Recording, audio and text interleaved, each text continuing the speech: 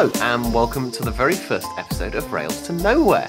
My name's Simon and I am a student of railway history at the University of York, a lifelong railway enthusiast and an occasional train driver. And joining me today is my fantastic co-host Ela.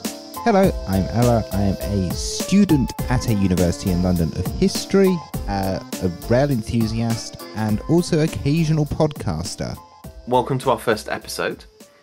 The first thing I want to do is start off with, who are we? What is Rails to Nowhere? Why are we here?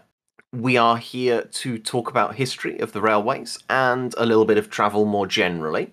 We are mostly looking at Britain. That doesn't mean we're not looking at stuff outside of Britain. We both have some interests beyond the shores of the British Isles. I know I have at least 2 episodes in the pipework for a foreign subject. Yeah, and I have at least one. It's just what we have access to over here, because we're not, as that's our next point, we're not just going to be focusing on the well-known stuff.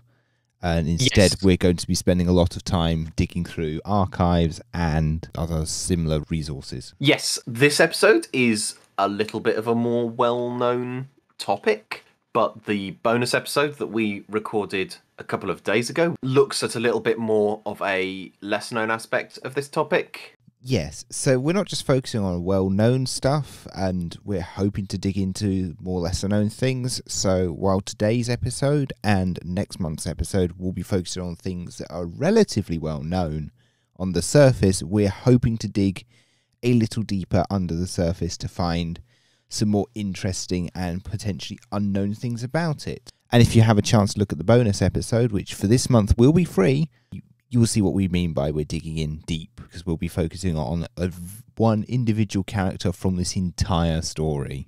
So yes, having said all of that, today's main topic is the Railway Act 1921, which I've picked a nice, big, bold, scary topic for our first episode. Mainly because this month, August, is the 100th anniversary of the bill getting royal assent. So I thought it was a nice topical subject for us to talk about in our first episode. Yes, and I think for those who do not know what the Railway Act is, it's probably one of the most significant bits of legislation related to the British rail network for its entire history, I would say. Yes, so the Railway Act is one of the 2 really big pieces of legislation to do with the railways in the period from the end of the First World War through to nationalisation. There's really 2 major bits of legislation in that. You've got the Railway Act in 1921, and then you have the London Passenger Transport Act in 1933, I think it is. And these 2 acts are really how government sort of experiments with different ways of amalgamating the railways and bringing them under government control. So what's the high-level summary of the Railway Act? At its core, it brings most of the 120-odd rail companies that were operating trains or railways in Britain in 1921, and it brings them together into 4 regional companies.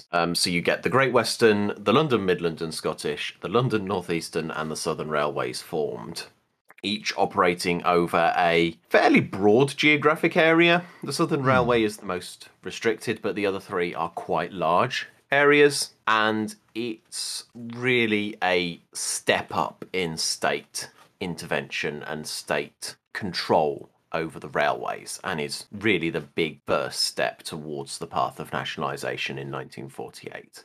Yes, and it's important to note that while these are mostly geographically constrained, there are many cases of other railways straying into others' territory because of what the service requirements were. There were most certainly examples of Great Western straying into the Southern and LMS territory. LNER and LMS were constantly just, wiggling over each other's territory because that's just how it was. The big examples are obviously the two routes down to the southwest for the Southern and Great Western Railway. Quite famously, you end up with that bit down in sort of Cornwall, Devon, where the Southern Railway switches to being north of the Great Western Railway. And you have the other big example of everything from the Great Central Railway that goes to the LNER, but that leaves the LNER with a main line running through the Midlands, which interacts massively with the London, Midland and Scottish's Midland Main Line, and you end up with the Midland coming all the way across to Essex.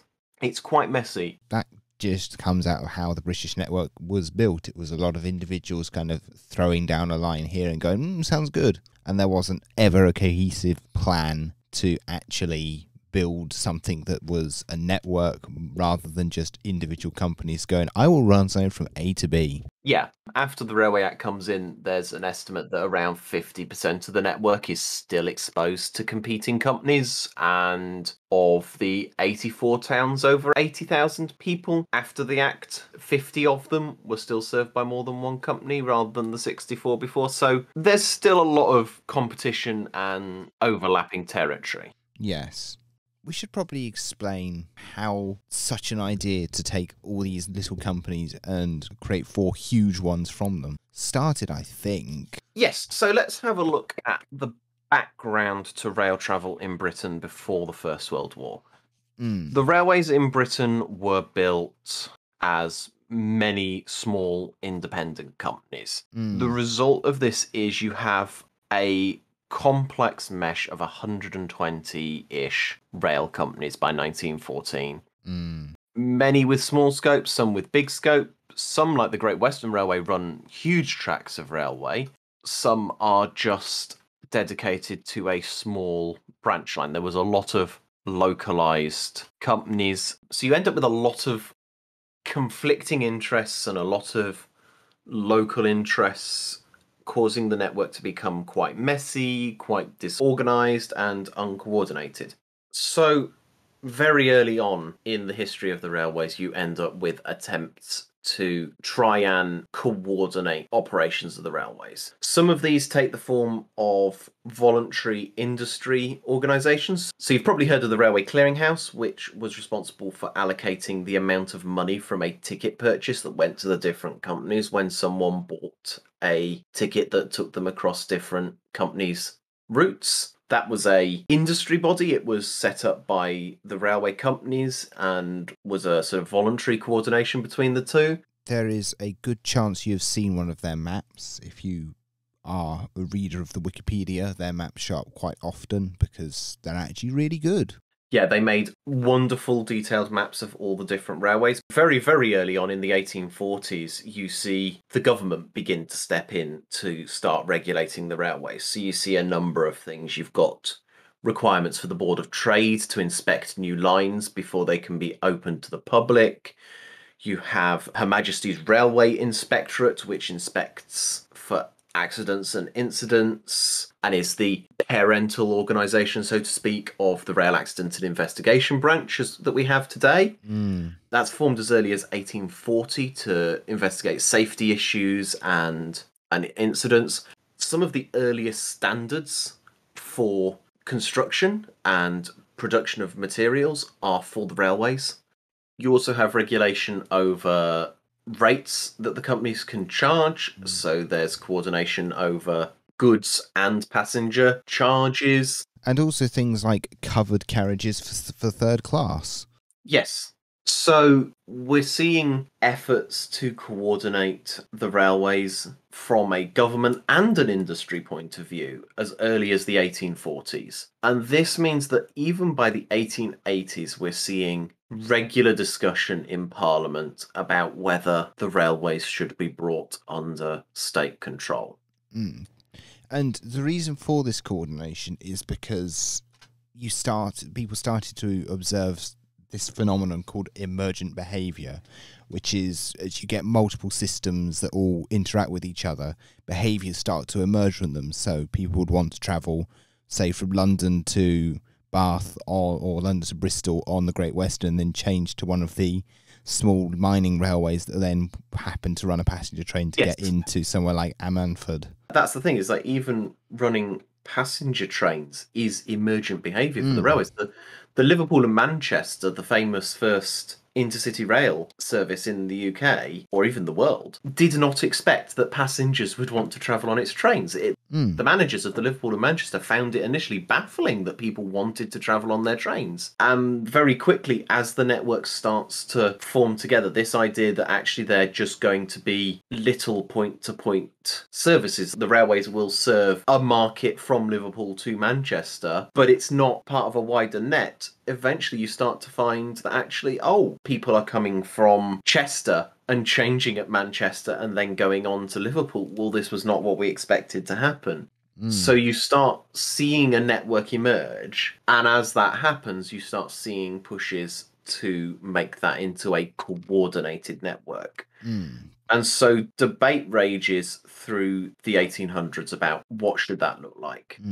You have people like Gladstone who argue that the railways are a natural monopoly and that therefore they should be brought into the state's remit and work for the good of the nation, just like the post office. Gladstone sees the railways as being analogous to the post office. It's natural that there is a single monopoly on this service. It's the way you get the best efficiency and the best service to the nation, and therefore it should come under the guise of the state so that it can work in the best interests of the people. However, this doesn't take hold in the 1800s. You end up instead with a system of gradual amalgamations. So you start seeing companies like the Great Western, the London, Brighton, South Coast, all sort of starting to absorb the smaller companies around them and form them into ever increasingly large companies.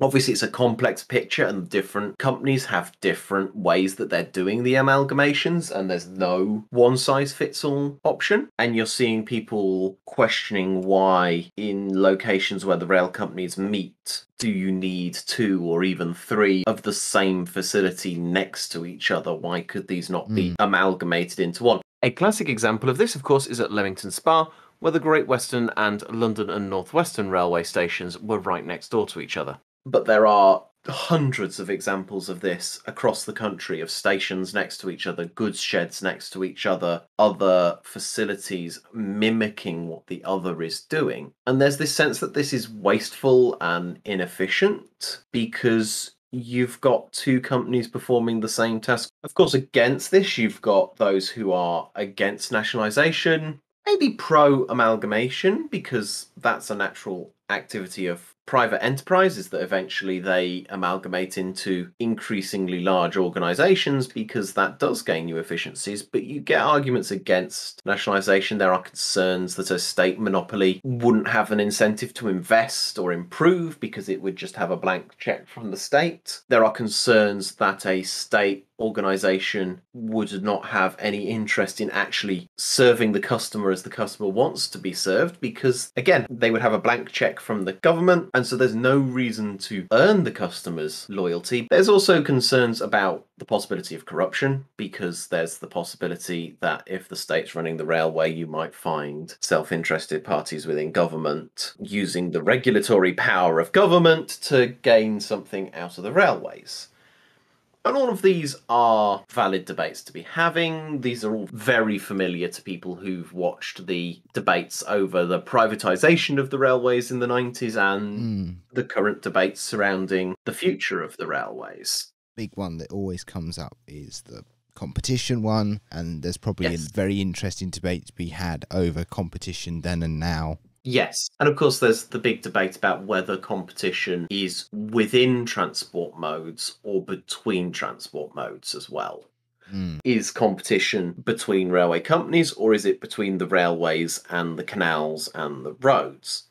Which we will cover a little bit more in the later part of this episode. We're going to look at where competition starts to hurt the railways. So we then end up with World War One, and World War One is often seen as a turning point for the railways for a number of reasons. The war triggered a shift in attitude towards the railways. First of all, during the First World War, we see the formation of the Railway Executive Committee, which is a committee formed by the government to take strategic control of the railways. They are still private organisations, they're still private enterprises, and the government is paying them a set fee to run their services. So it's guaranteeing profits, a very similar arrangement to what we've seen over the last year or so with the coronavirus pandemic. The emergency relief funding, which essentially is we will pay you and you will be making some money, but not much.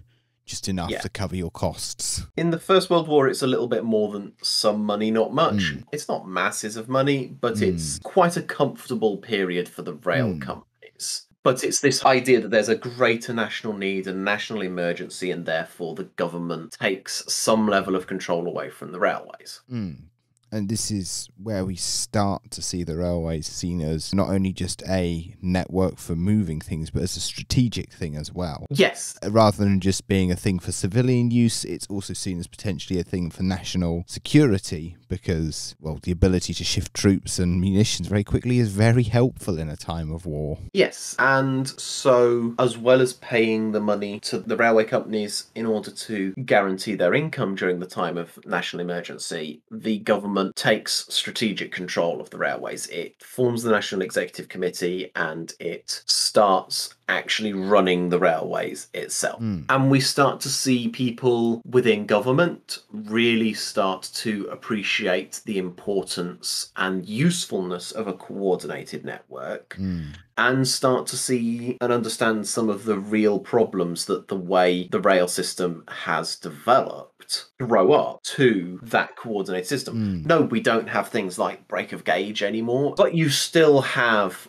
obstructions to through running. Networks don't necessarily connect physically. The stations are in slightly different locations. You've got to transship between goods yards and goods sheds. And you can see things like you'll have two railways next to each other at a 90 degree and no curve between them. We also end up with the First World War leading to the appearance within government of one of the deputy general managers of the Northeastern Railway, who we will talk a bit more about in the bonus episode. But this is where we find a character called Eric Geddes, who during the First World War is appointed into the government by Lloyd George, who is seeking business people to work within government to bring their expertise in. And Geddes is appointed to run various roles within the Ministry of Munitions and the Ministry of War, but eventually ends up as head of military railways in France and head of military transportation, and ends up in charge of all of the modes of transport within France from about 1917 onwards, just after the Battle of the Somme. And he is a very interesting character. As we say, you should listen to the bonus episode, but to give an idea of what this man is responsible for, he took a gridlocked, uncoordinated military network and managed to convert it into something that actually was able to deliver the required amount of munitions to the front.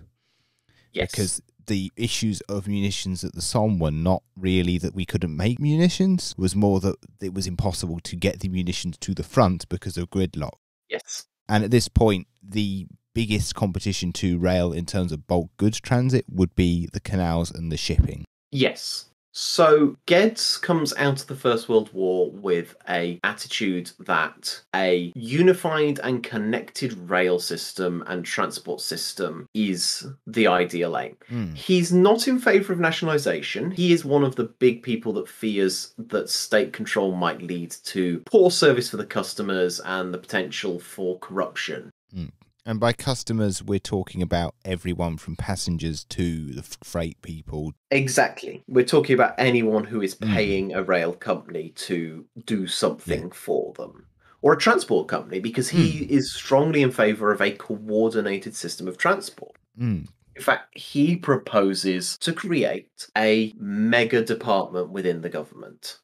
So Lloyd George, after the war, becomes Prime Minister, and wants to form a new department for transportation. And Geddes is tasked with creating this department. And so he proposes the creation of the Ministry of Transport, which will have enormous, wide-sweeping powers. It will be responsible for rail, road, canals, maritime transport, take over the docks. It will take over electricity.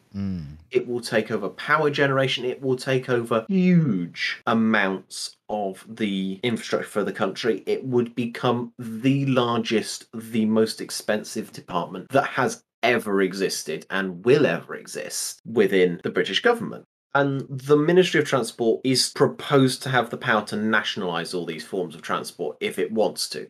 Geddes believes that leaving them in private hands but with government control and government coordination is the best solution, but the Ministry of Transport is to have the power to nationalise all of these forms of transport if it wants to. However, the Ministry of Transport receives significant pushback as proposed by Geddes.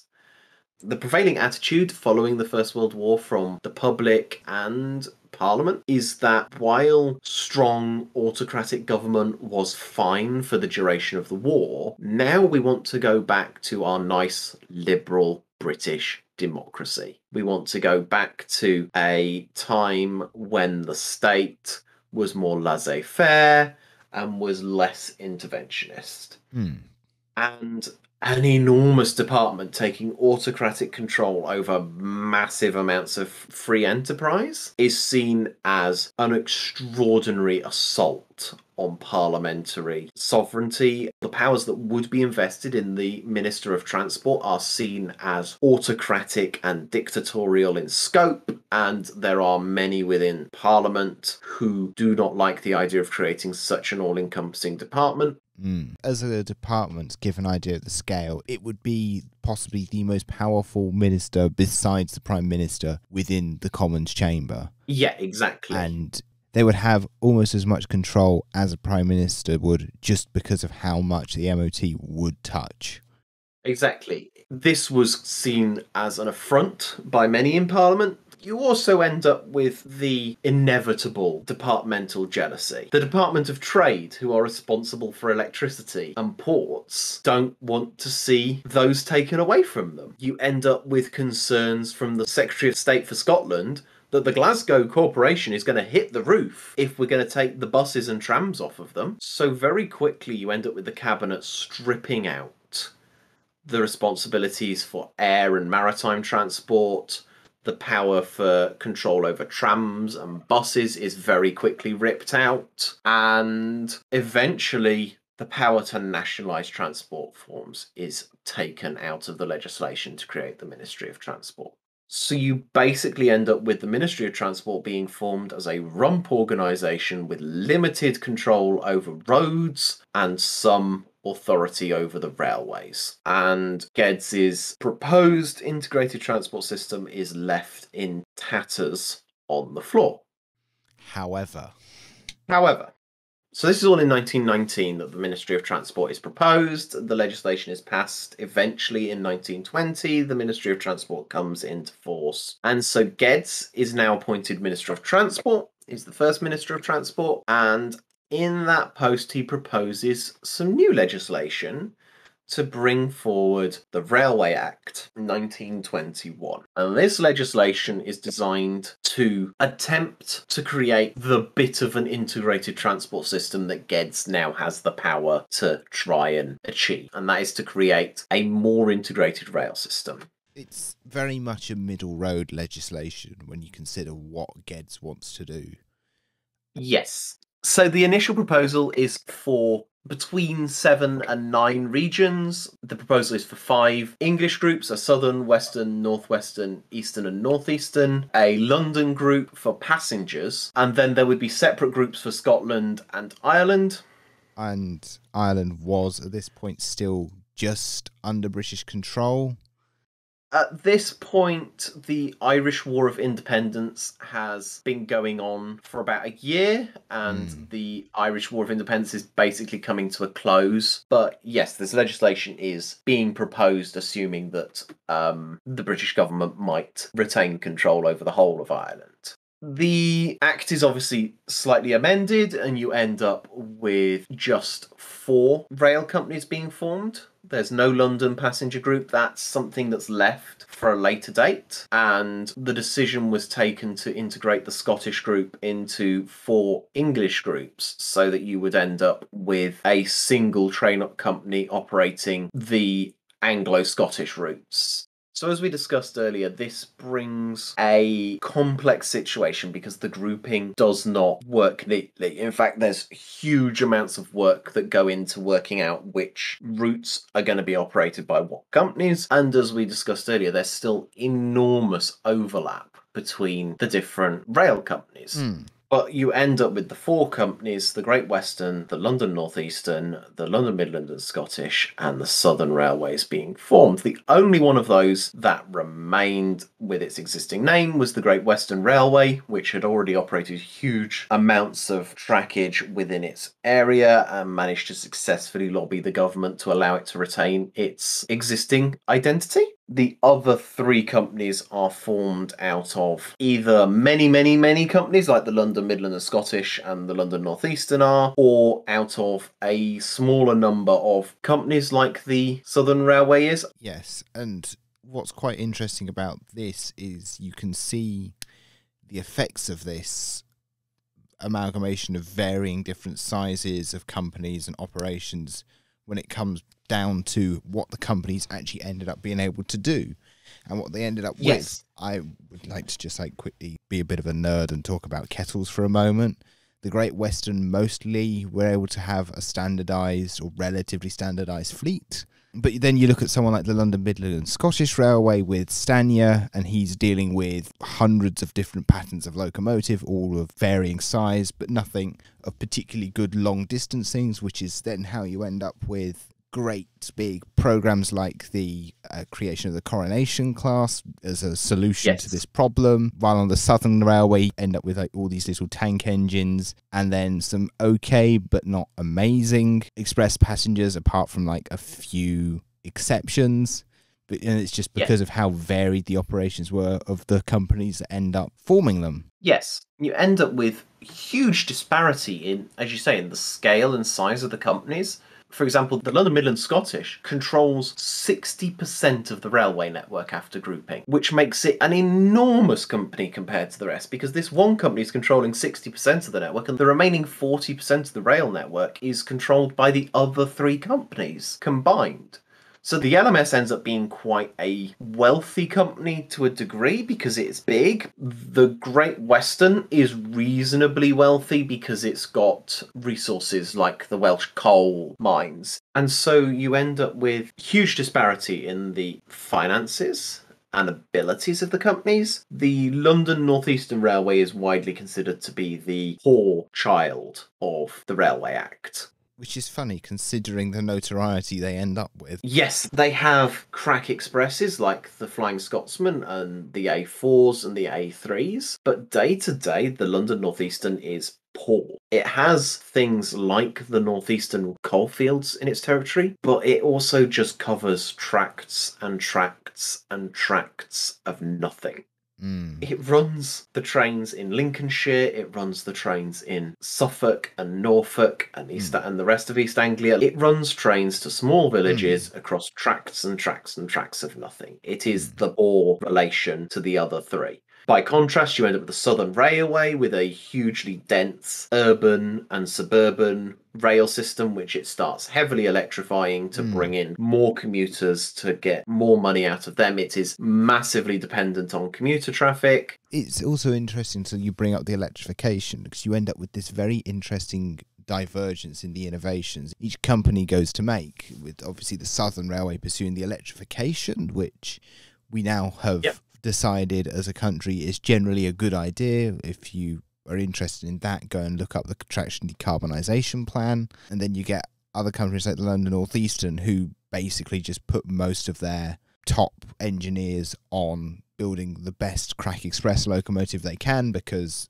their line compared to the West Coast main line covers all of about 4 principal population bases, and Yes. there's miles and miles between them, so it makes sense to develop a locomotive that can average 80, 90 miles an hour for long periods and can hit these record-breaking speeds of 120 odd miles an hour. Exactly. And the LNER invest in a little bit of electrification. There's some electrification out of Liverpool Street. The LNER runs the Woodhead route, so that famous electrification is theirs. And then the LMS do some as well. The LMS has some electrification, but they run trains to Manchester, Birmingham, Liverpool, Glasgow, all of these big industrial cities. But the problem that all 4 of them face presents itself in slightly different ways for each of them. We're going to be a little bit generalistic here, but it presents itself in similar ways, but there are slight nuances for each of them. The problem they all face is that they're not prepared for the world after the First World War, and they're not prepared for a couple of key events. The first is that the end of the First World War results in lots and lots of people coming out of the war able to drive. You also end up with the military needing to shed lots and lots of small goods vehicles for not very much money. So you end up with a massive influx in road vehicles coming out of the war, and you end up going from around 41,000 motor goods vehicles on Britain's roads in 1914 to 100,000 in 1920, and by 1938 we're talking 500,000 motor vehicles. And while these are not very big vehicles and they're quite slow and the roads are generally not very good, critically they're the perfect size for a single person, or maybe a pair of people to load and unload, and thus run a small haulage firm with. Additionally, they offer a couple of key advantages to the customer that allows them to very quickly begin to eat into the rail company's profits. The first is that road transport is completely and utterly deregulated. So the rail companies are tied to their rates of carriage by government, which sets fair rates for the railways to charge. So what a lot of the owners of the lorries do is they go to the railway station, they look at the costs that have to be posted, and then they'll quote you just below that. And if you're not shipping much and it can fit in the back of a 2-ton lorry, why pay for the railway to ship it? Exactly. And of course, you've got to get it to the train station. Whereas if I've got my little lorry, I can come to your place, pick your stuff up, and I can take it straight to wherever it's going.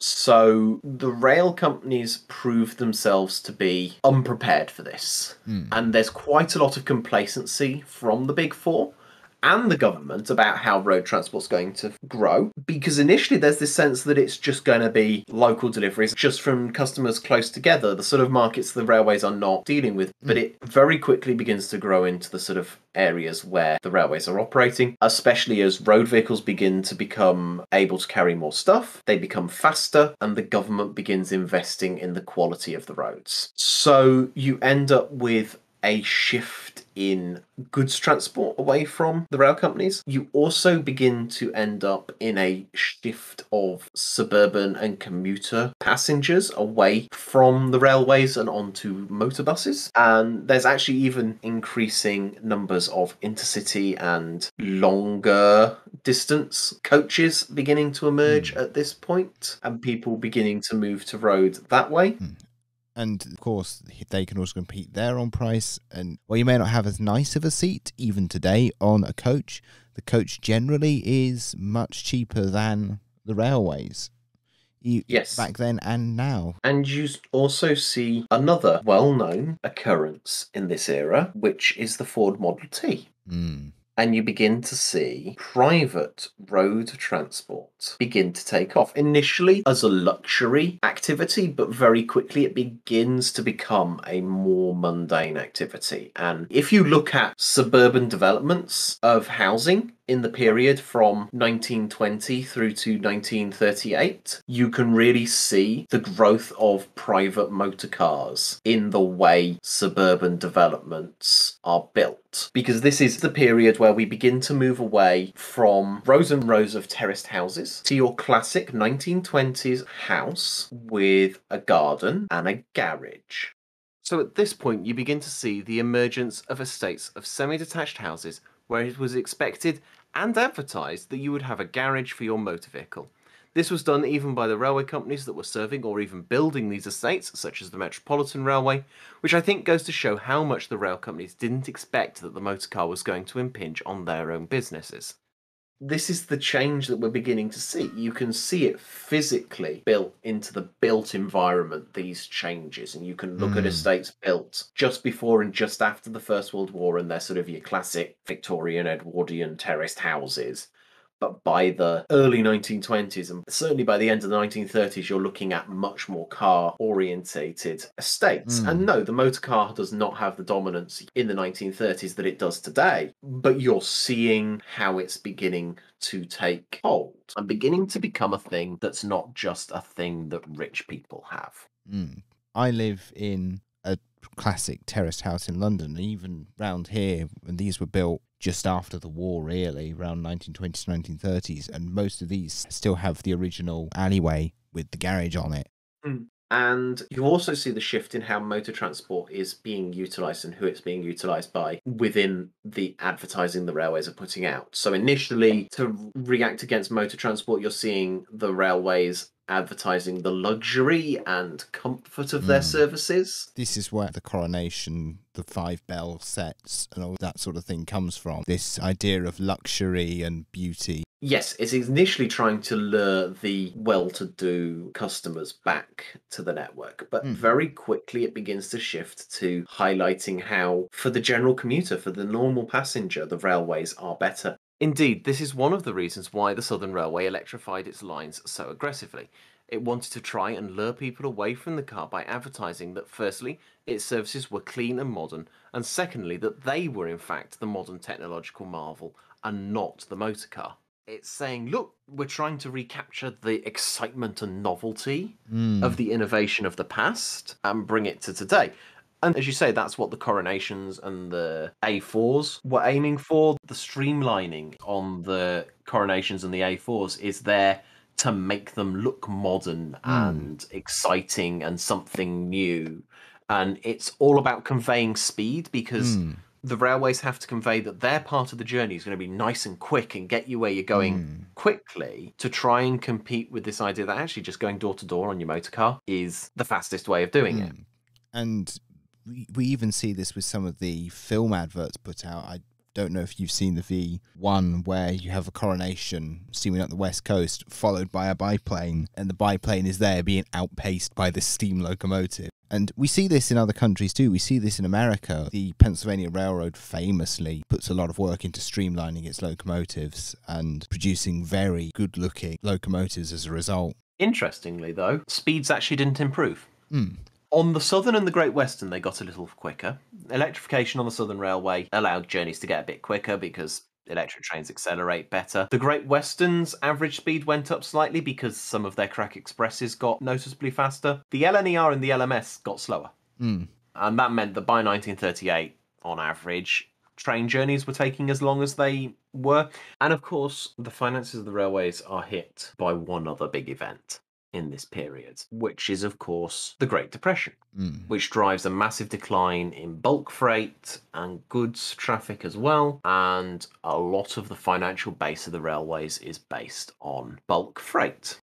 And overall, that means that we're looking at a picture of the 4 companies struggling to retain their financial positions, some more so than others, but the picture is not good across the board. So we end up, yes, with a slightly more coordinated system, but we still don't end up with a government coordinating the system to the degree that it had been envisaged. We end up with ministers of transport who are not so interested in the coordination of the railways. Geddes ends up leaving the Ministry of Transport at the end of 1921. He finds that the infighting and politicking of government is not for him. He very much liked being a technocrat. In that respect, working as head of the railways in the First World War was something he excelled at because he could just be an autocratic technocrat. He ends up leaving the government in a bit of disgrace in the end because he is put in charge of the National Committee on Expenditure, where he proposes enormous cuts to government expenditure. So Geddes ends up leaving the government and going back into private industry. and we end up with a variety of transport ministers who have varying attitudes towards the railways, and gradually attitude starts to shift towards the roads. The roads are being improved, motor vehicles are becoming less regulated, they're becoming faster, they're becoming heavier, and they're driving around on better roads. And there are many reasons for this. The road vehicle obviously represents a lot of personal freedoms. It represents a lot of ability of one to kind of make their own way in the world. Exactly. So, what are my conclusions? Yes, what are your conclusions on this act? The Railway Act was a significant milestone in the road towards nationalisation and the road towards a greater level of state control in transport. It was not the central control that Geddes had hoped for. So the Ministry of Transport and the Railway Act tried to achieve these things. They tried to achieve a more coordinated and integrated transport system. But ultimately they reflect the learning points of someone who, during the First World War, was able to exercise military power and military coordination over their integrated transport system on the trenches, running up headlong into parliamentary democracy. And ultimately, Geddes' attempts to create a national transport system were always going to fail because he was approaching them from a point of view of having been a military general in the war, a post he'd been appointed to by Lloyd George during the war, who had had military authority to just make things happen, running up against a parliamentary system that didn't work that way. And was also made up of a lot of railway people within Parliament. And the big issues with the system the Railway Act resulted in was that the railways were quite inflexible in what they could do, but competition was not really between the railway companies. It was between the rail companies and other modes of transport. And while there were known forces in that regard, stuff like the canals and maritime transport were known and how they interacted with the railways, the roads and motor transport proved an unquantified force that the railways and the government were not ready or equipped to deal with. And the free-for-all and lack of centralised control in road transport allowed it to undermine the railways and begin to undermine their economics. Ultimately, things like the Great Depression had another big impact on the railways, but that's something you can't necessarily see coming. You maybe should know that there's going to be an economic depression at some point, but it's hard to prepare for such things. And the interesting thing is that the 1920s and 30s is what a lot of people think about when you mention the idea of the golden era of rail travel. The reality, as with many things, is a lot more complicated than this narrative likes to paint. And there's many people that will argue that it was nationalisation in the 1940s that led to massive declines in passenger usage and freight mileage, but actually you can see the trends starting in the 1920s. Many of the issues that British Rail would face, the stage was set in the 1920s and the 1930s. I'm sure we will at some point do several episodes on British Rail and the challenges it faced.